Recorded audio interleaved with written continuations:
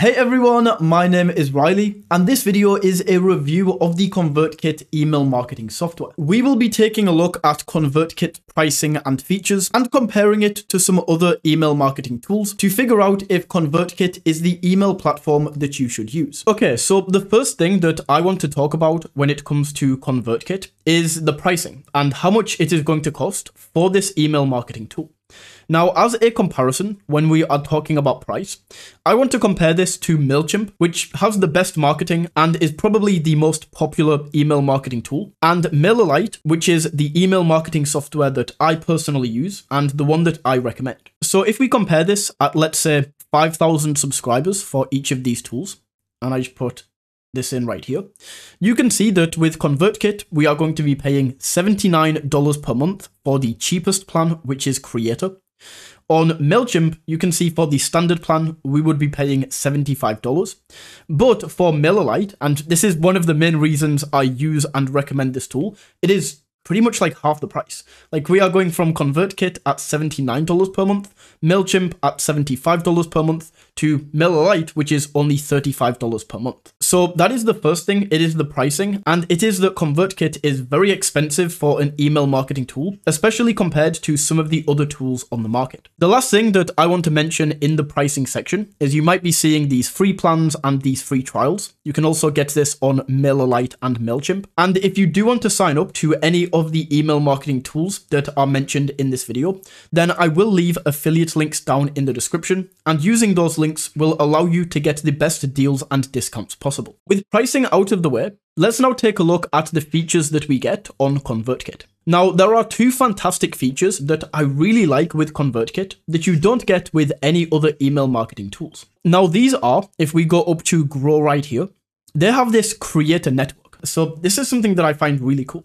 What you can do in the Creator Network is you can essentially find other people who are also in the Creator Network, and you can recommend each other's email list. So you would find somebody on the network to partner with, and then they would send emails to their email list, telling their subscribers to subscribe to your email list, and then you would return the favor and message your email list and tell your subscribers to subscribe to their email list. This is only really going to work and is only going to be useful if you have a newsletter. Like, if you are running an email list, let's say you are selling a fitness product and you are going to be using your email list to sell this. Well, you don't want to be recommending other fitness coaches' email list because that would potentially lead your email list to buy their product. So as I say, it's only really going to work if you have a newsletter, but if you do, it's a fantastic feature. Then leading on to this, a second thing that is related to this Creator Network is if we go up to Earn, we have paid recommendations right here. So what you can do in this section is, once again, you can recommend people from your email list to subscribe to another person's email list. And for this, you will get paid instead of getting subscribers in return. So as an example, let's say that I have a newsletter and I have 1,000 people that I get on average new subscribers per month. We can then fill in the rest of this data, and it's going to give us an estimated calculation of, if this data is correct, how much additional money can we make by recommending our subscribers to other people's email lists. So those are just two cool features that I found inside of ConvertKit that no other email marketing software is going to offer. However, these are definitely not the most important features inside of an email marketing tool. And secondly, they are only going to be relevant if you have a newsletter. Let's now move on to the actual creating and sending of an email inside of ConvertKit. And in my opinion, this is another weakness for this software. If I go to send right here, and I just go to send a broadcast, I just want to send an email to my list, and I go to new broadcast right here. These are the templates that we get with ConvertKit. As you can see, they are okay, I guess. There are just not that many to choose from, and they are not super professional. Whereas if we go to MailerLite, for example, looking at the templates, we can see a clear night and day difference between the quality in the templates that we are getting right here on MailerLite compared to what we are going to get on ConvertKit. With the ConvertKit templates, as I said, they are certainly not bad, like they are okay, but we just don't get anywhere near the amount of choice or quality that we are going to get from something like MailerLite or even MailChimp. With that being said though, let's go in and click into one of these templates, and we are brought into the editor right here. Now, what I would say about the ConvertKit email editor is it is probably the easiest email editor to use out of any email marketing tool that I have tested. It's just a little bit limited. So as I say, this is very simple. If we want to change text, we just click into the text. We can change the text. If we want to change the image, we can click into images and upload them. We go back out here. We can add a background image. We can add a background color. But there is just not any set elements that we can add. What I would say about MailChimp is it's better than ConvertKit. It's just not as good as MailerLite. If I go to MailerLite, and it really sounds like I'm trying to sell you this email marketing tool, but I promise I'm not. It's just the best one by far that I have found. Because if I start with a blank template right here, look at all of these additional sections that we have. We can add straight sections right here. We just drag and drop them in, and now we can add images and text underneath.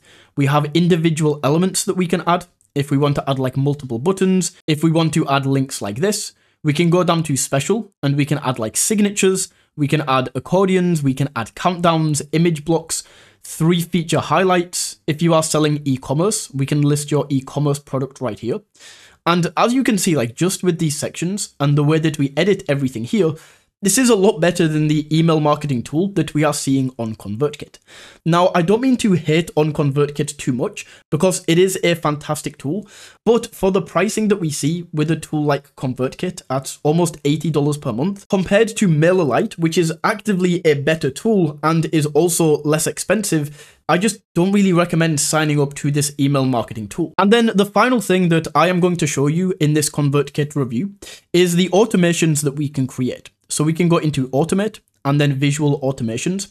And this is how you go through and set up an email marketing autoresponder. In my opinion, this is something that ConvertKit does extremely well. The templates right here show you how to use this automation section fantastically.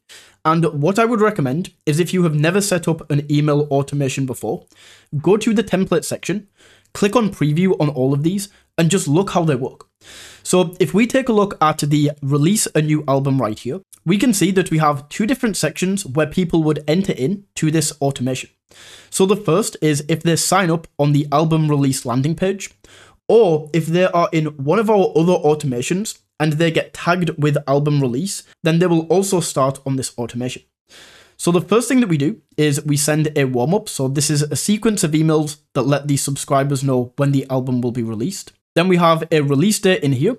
When the release day happens, we are going to send album release emails, and then we can track if they have listened to the album. If they have, then we give them the track of have listened.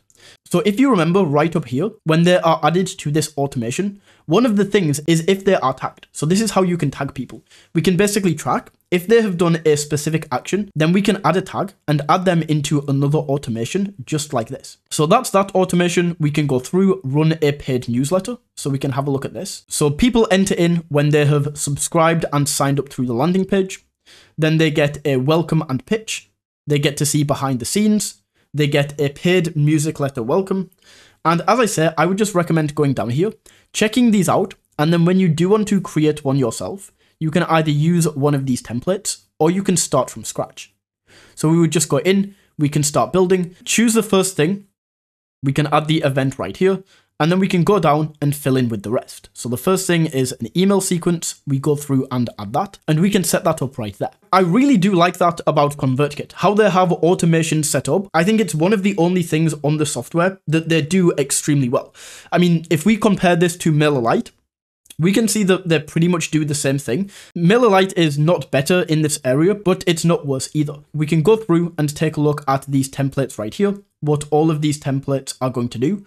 And once again, if this is your first time setting up an email automation, I would recommend going through here and just taking a look at these. So that is my ConvertKit review. If you found this video valuable, don't forget to smash that like button and tap that subscribe button. And until next time, take it easy.